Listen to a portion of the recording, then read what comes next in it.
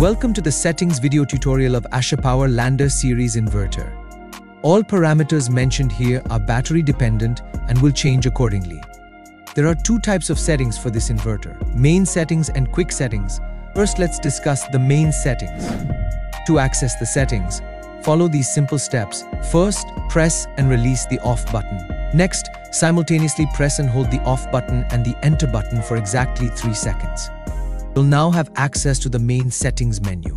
You can navigate using the 3 buttons on your device. To move up, simply press the on button. To move down, press the off button. And to select the next option or setting, press the enter button. Use these buttons to explore and customize your settings to your preferences.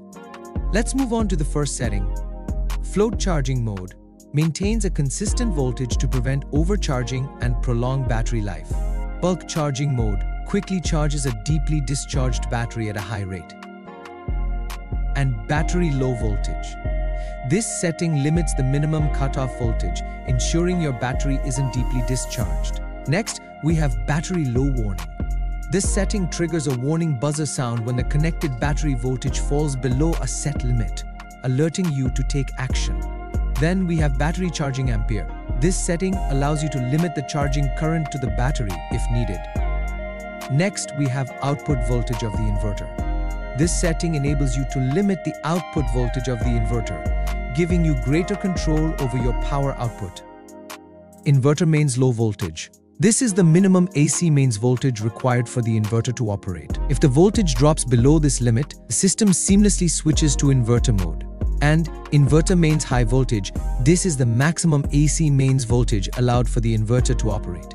If the voltage exceeds this limit, the system again switches to inverter mode, ensuring your safety and equipment protection. Moving on to UPS mode low voltage. When the AC mains voltage drops below the set value, the system automatically switches to inverter mode from grid mode. Then, UPS mode high voltage. When the AC mains voltage surges above the set value, system again switches to inverter mode from grid mode, protecting your connected loads from damage. Overload warning voltage. When your connected load exceeds 95% capacity, the system alerts you with a warning sound, reminding you to reduce the load and prevent overload damage. Next parameter is the tolerance value of machine. This setting allows for input power frequency variations, adjusting the shifting time of the device from grid to backup, ensuring a seamless transition. And let's move on to the password section. This is where technically skilled individuals can adjust ampere and volt calibrations. For assistance, please contact Ashapower's technical team for a video guide. Additionally, you'll find the factory reset option. To restore the device to its original settings, simply change the default value from 0 to 1 and press enter to save. Great!